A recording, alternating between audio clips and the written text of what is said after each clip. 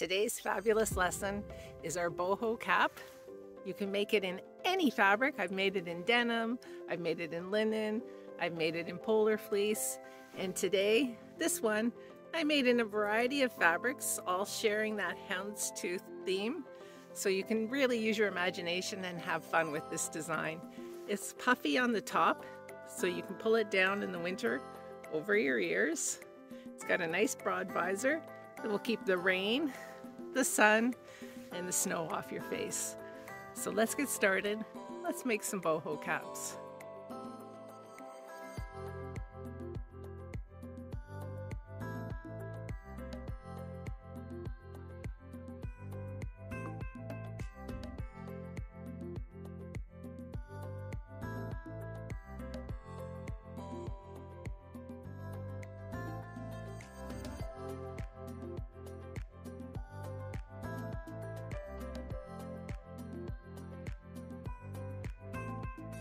Yes, it seems too good to be true, but all these hats were made from this one pattern, and that's a copy of the pattern that we sell on our website for a nominal charge, just to cover digitizing.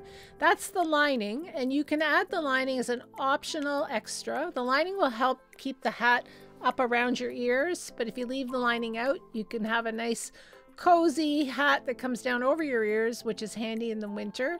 If you're making a summer version, then I would say use the lining. It won't make it hotter, it'll just keep it in a nice spot on your head. So the pattern is complicated on this one. It's probably going to be one of our more challenging patterns that we're going to do, and the most challenging for the caps. So the band is in two parts. That's the back where we're going to put some elastic, and the top is 8 pieces. The visor has quite a deep curve, and the front part of the band is a curved piece as well, which helps to accentuate the boho look that the top brings to the whole project. So this is the pattern in inches, and I will do it in centimeters next. If you want to watch the video, just skip ahead past the 3-minute mark. I never know where to put these pattern pieces, and I'm sorry, this one is quite complicated, so it's a little bit longer in the intro than most of my other videos. Now you should pause the video when you are working in either inches or centimeters to draft up these measurements. And this is our size medium, which is the average lady's head size, which I am. 22.5 inches in circumference, or 57.5 centimeters. And now we're going to start sewing. So I'll start with the top pieces. There's 8 pieces, and I'm going to sew them together in twos, right sides together, with a 3/8 of an inch or 1 centimeter seam. And I'll go back and forth at the front of the seam and at the top of the seam.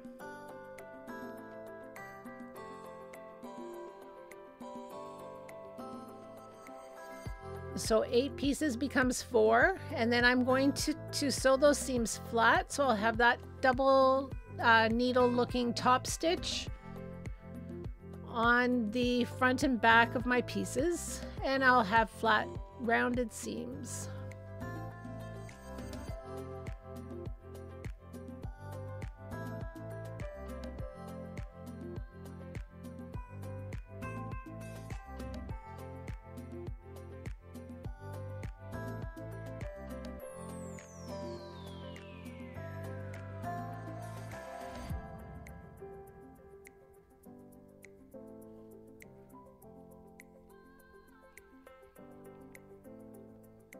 And I would say that I'm sewing about 1/4 of an inch away from the seam on either side of the seam.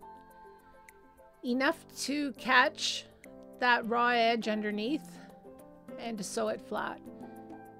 And take your time, do a nice neat job, because this is going to be visible on the outside of your cap, especially if you use a contrast color thread. Now I decided to make this denim hat in blue and black with black thread so that you could see better what I'm doing on the sewing machine. And this is a perfect example of a 3-season cap.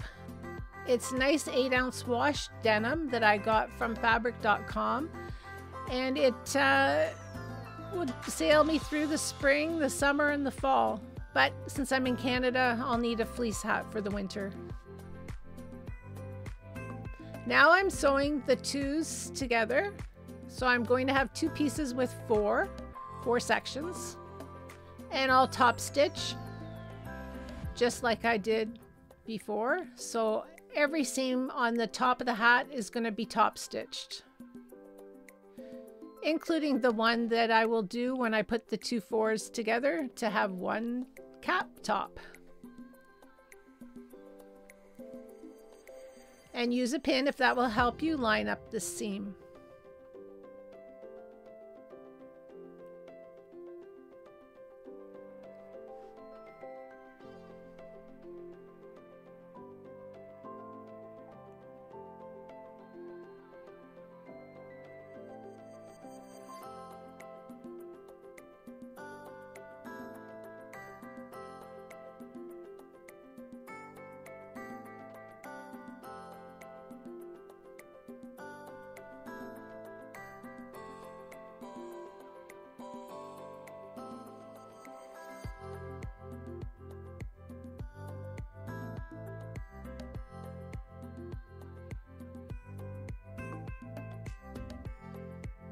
And we're almost finished the top.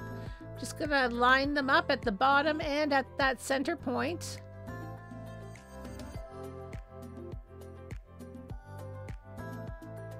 And just the top stitching to do afterwards. And then I have a finished cap top.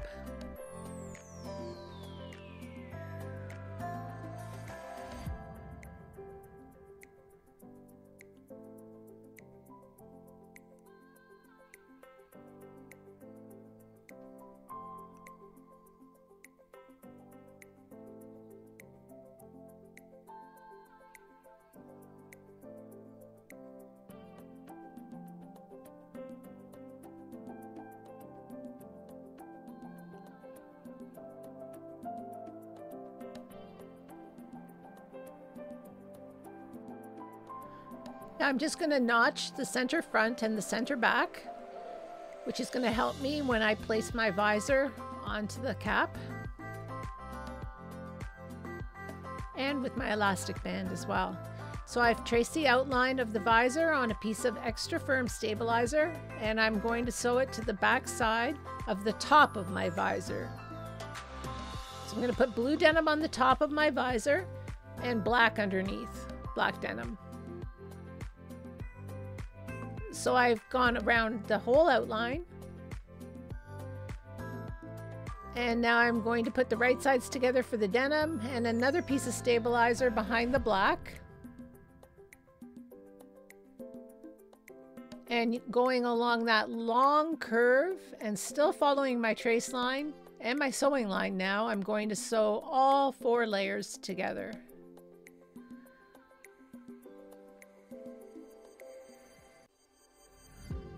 And you can see with my hand, I'm sort of pulling it out as I go so that it stays nice and flat.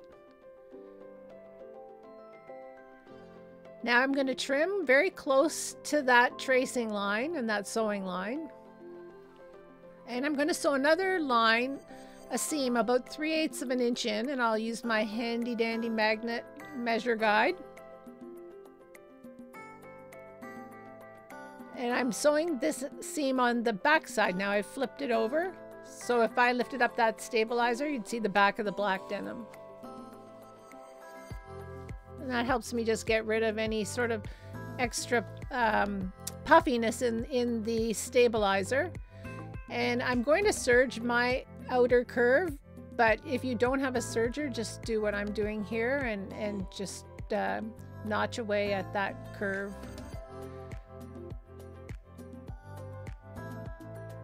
I've pressed it, and now on the back side I'm sewing a top stitch that's about 1/2 inch in, using my magnet to help me make a perfect line.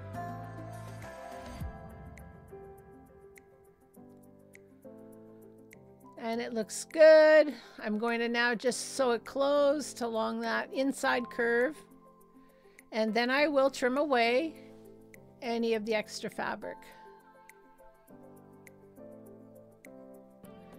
Now I like to do it this way rather than cutting those pieces out perfectly at the beginning.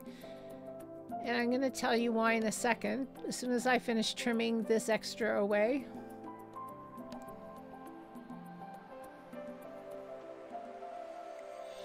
Even though I use a magnet a lot to keep my seams perfect, sometimes it doesn't work out perfectly well. And I folded my visor in half. I'm going to put a notch in the center, but I can also see if both sides are the same. And in this case, they aren't. There's a little bit of extra on the piece that's underneath, so I'm just going to trim that away to make both sides of my visor exactly the same. And that's why I like doing my visor sewing the way that I do. All right. Now I'm going to do the front band, and there's two pieces to the front band, and they both have stabilizer. No matter what fabric that you use a piece of stabilizer. I'm using the regular heavyweight Palin sew-in stabilizer.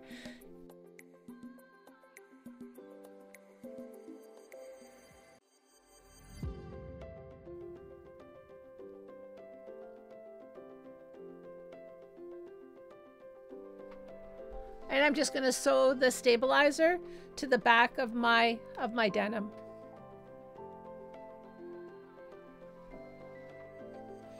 But I could have used fusible stabilizer here.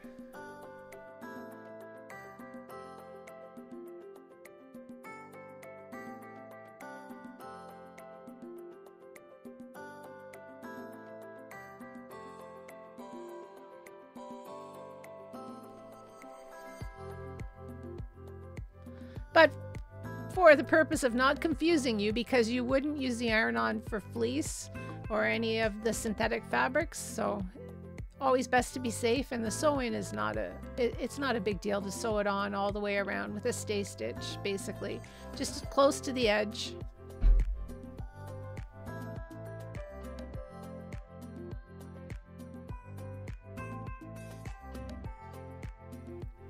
And now I'm going to do the second piece of the band. So these two pieces are going to be on the outside of the visor. So it'll be like a visor sandwich.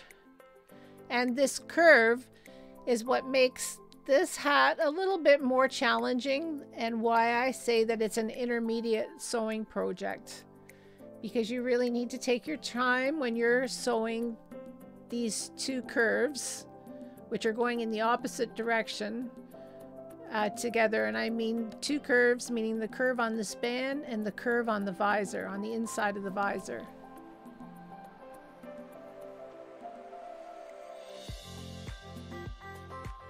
And to add a little bit of decoration to the hat at this point, you could put a piece of ribbon in to hold a bow.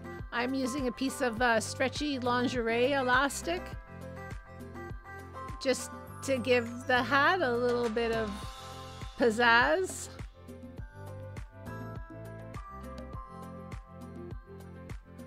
You could sew on a narrow piece of vinyl or leather to make it look like a belt. That Greek fisherman look comes to mind if you did that, and a couple of buttons at each end.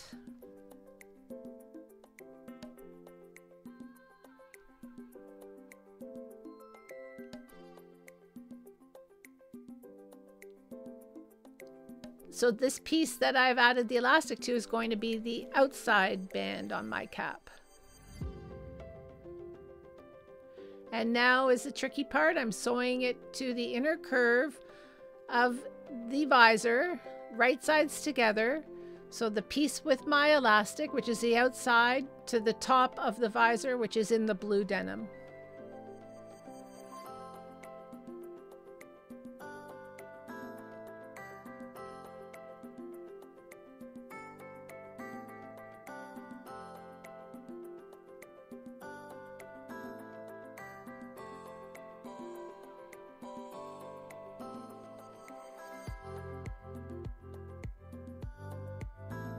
Now I'm going to pin this flat as best I can as I pin the other side of the band to the back of the visor or to the underside.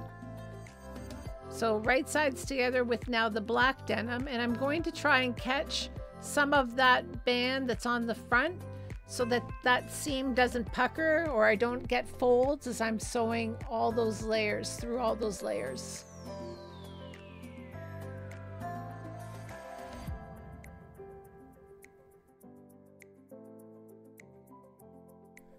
And I'm pinning horizontally, so, and far down the band so that I can leave the pins in place as I sew past them.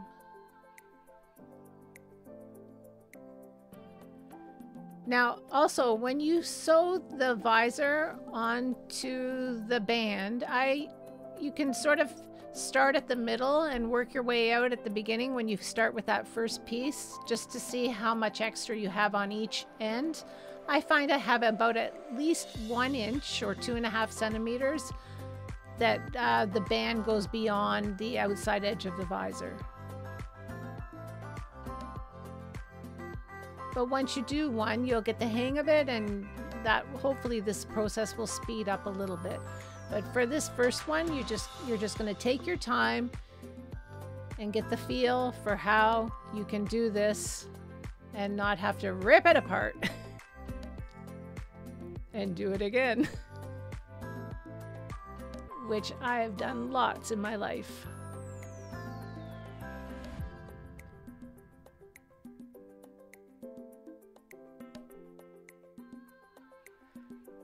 Now at this point you can give your visor a press if you'd like with your steam iron.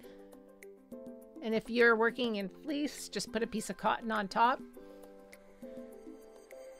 And we're going to work on the back of the band, and it's a nice rectangle. And it's going to have an elastic inside.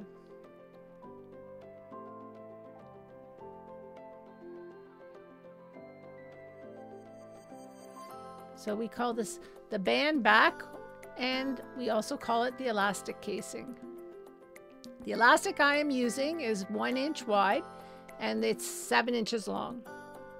So I'm going to sew right sides together, the 2 edges of my band to the 2 edges of my back band. And I'm going to sew the elastic on the inner part of that front band. And it looks like I'm going to sew it in the direction of the front band, but what I'm going to be doing is folding it back over itself as it goes through the back band. And I think you're going to be able to see that better when I get to the point where I'm ready to close up the seam. But the elastic is sewn to the portion of the front band that's on the inside of the cap, and as close as you can down to the bottom, so that we have a bit of space at the top there for when we're closing up that seam, and we're not going to sew over the elastic when we go through that casing part. And there, I think you can see how the elastic folds over itself.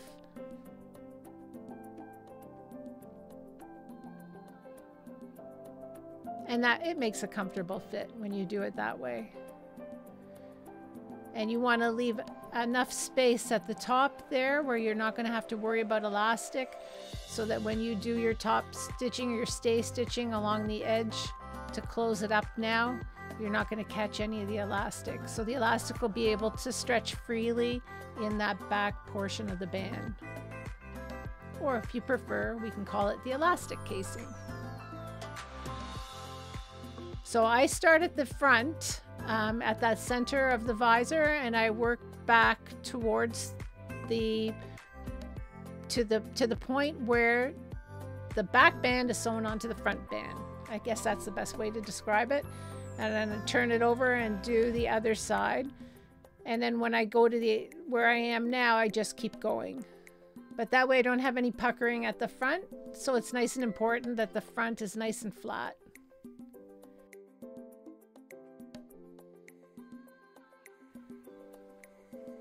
And there you go.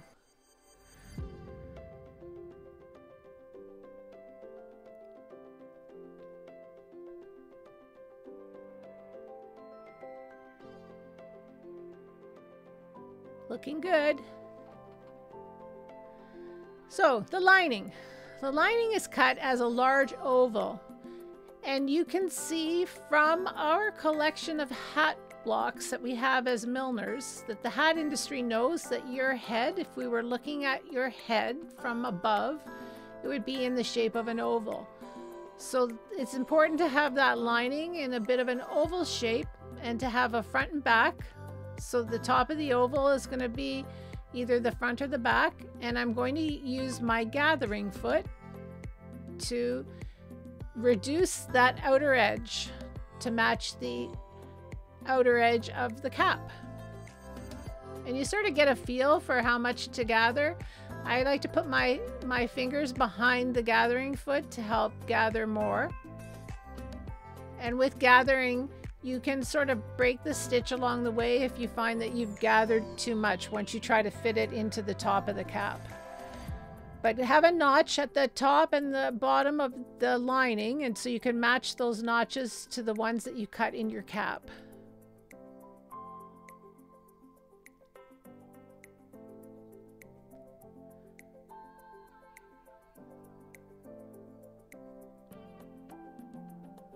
And because it's gathered too, if you haven't gathered it enough, you can just tuck under as you sew it into your cap. And you're going to sew very close to the edge of the seam of your cap, to that outside raw edge, because we're going to have to sew all of it onto the visor band. So the first thing I do is I just find those notches in the lining and I match them to the notches that I cut in the top. And then I just sort of work around and just pin in a couple of places or clip.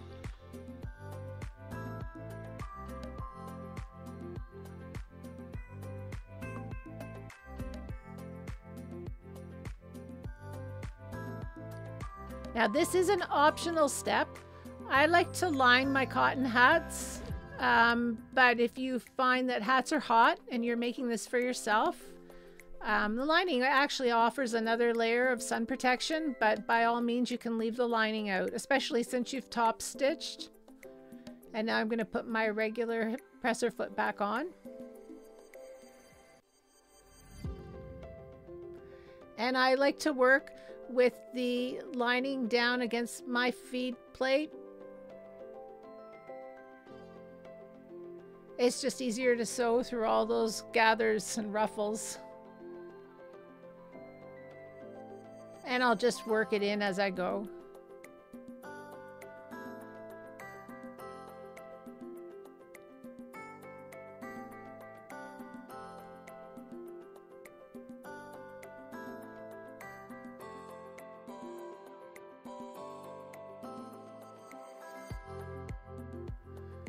Now I like to center my section seam at the front of the cap so that the center of the visor is in the middle of one of those cap sections. But you'll see out in the cap industry that section seam is actually the center front of the cap. So you can decide whatever you like best. It's a personal choice.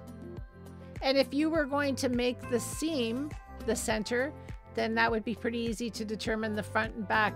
At that beginning there, when we cut those notches, you'd just be notching a seam. So now I'm going to pin my right sides together and I'm going to match up the notches. And with a regular seam allowance of 3/8 of an inch or 1 centimeter, I'm going to sew all those pieces together.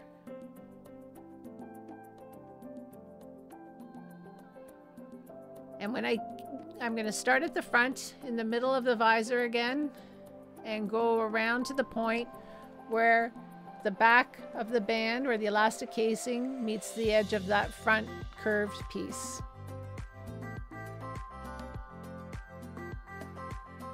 Then I turn it over and I come back in the other direction. And this time, as I come to the elasticized casing, I'm going to pull it out to meet the same dimension as the top of the cap.